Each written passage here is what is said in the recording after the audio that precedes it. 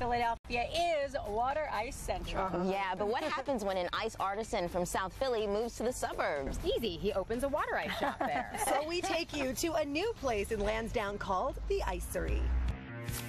But it's kind of a mashup between ices, ice cream, and a bakery. It is. In fact, the name Icery is a fusion of ice and bakery. So if it's delicious and it's frozen, you find it here. Owners Avril and Danny Losacco specialize in artisan gelato and hand-churned Italian water ice, but they create all sorts of icy delights. The ice shake, so it's not a milkshake. Right. So it's a combination of our water ice and our custard, and we blend it together. There's also the ice cake, a frozen dessert made with gelato and sorbetto. So they can go into our menu and pick from all of our choice flavors. Every cake is unique. The Losaccos opened shop a year ago. And you get the kids involved. Yes, this is a family affair. 16-year-old Callan is already a trained master gelato maker.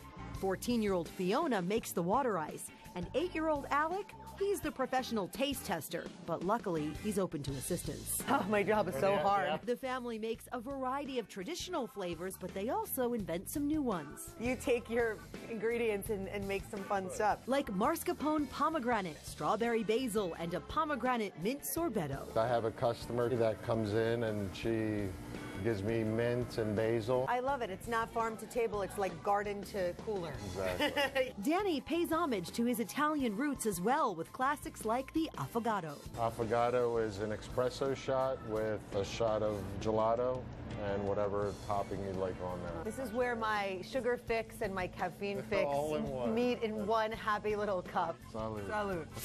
And hey, taste testing all those flavors, and I think I got every one, is not a bad way to spend your day. Can I volunteer next? Oh, yeah. We'll tell you about